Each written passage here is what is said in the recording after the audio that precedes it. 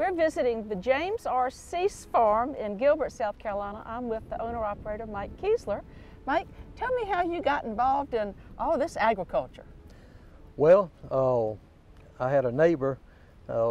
He grew up on a farm, and of course was a family farm, and I really didn't grow up on the family farm, but he told me that, you know, what was my excuse? They had to do it, so what was my excuse? But I just loved agriculture when I was young, and started working on this farm when I was 12 or 13 years old, and I'm 62 now and I've been here ever since. So the original owner, James, passed away in 1977, and I've been here ever since, and one thing just worked into another, and you know, my wife and I are the owners of the business and have been since '79.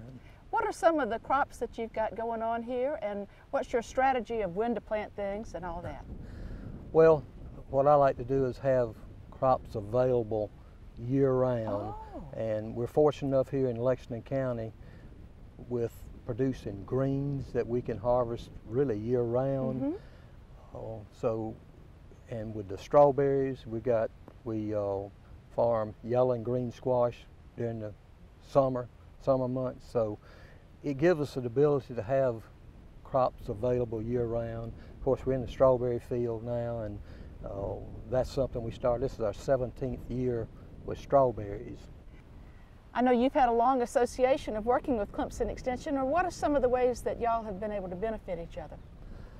Well, we've worked with Clemson, you know, really since I've had any part in it, and even before that. It's a valuable resource. Things are changing. We used to go to meetings and we'd talk all about the vegetable production, which that's still very important, but now we go and we talk about all the food safety issues and a lot of different things, and the production part sort of comes in last, but that's very important, and we rely on that information. I think I see Powell Smith, our extension agent in this area, out in the field. I'm going to go find him and find out what kind of research y'all are conducting on your farm here. Good. Well, come by and get some strawberries before you leave. Thank you very much.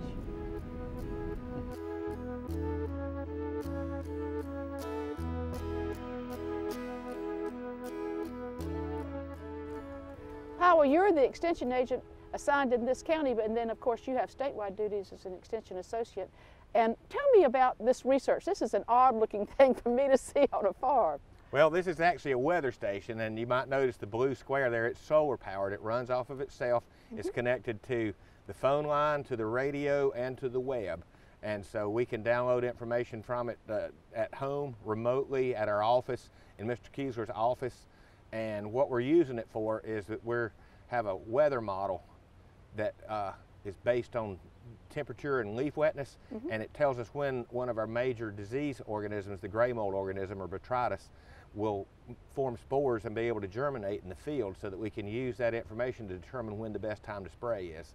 And that's the backbone of this information, of this experiment right now. I know that on a lot of crop productions, there are schedules where you go and do something every single week, and I think y'all are trying to find ways to help the farmers save money and reduce the sprays by figuring out exactly when it's actually necessary. Is this what this machine is going to help y'all do? Right, and it's innovative in the fact that it tells us when the fungus has made spores, as well as when the conditions are right for it to germinate.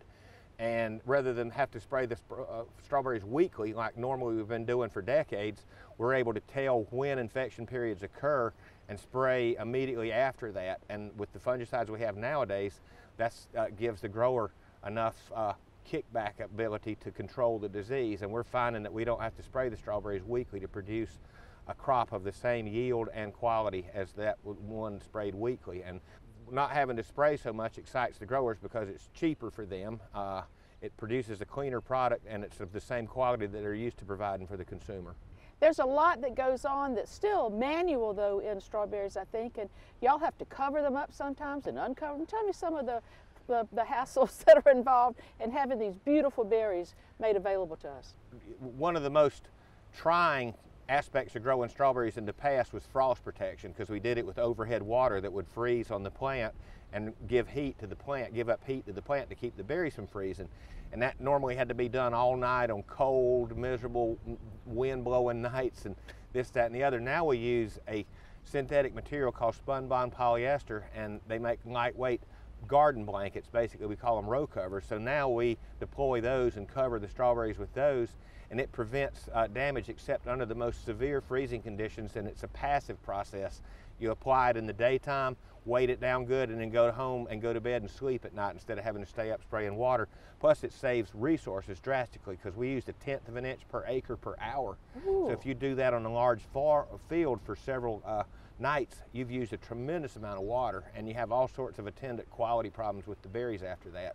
So the row cover's been very much nicer way for frost protection and taking a lot of worry off the growers.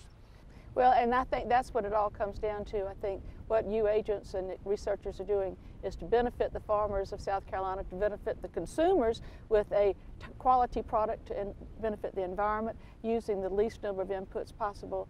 And also we know that if we didn't have cooperative people to help us, we couldn't do this research. And I admire you and Mr. Kiesler for having formed this relationship, and I thank you for what y'all have accomplished here. Sure. Would you like to look more closely at some of the row cover that we've got in the field here for the audience? Let's go out here and explore some of these things y'all are doing. All right, Amanda, let's do that.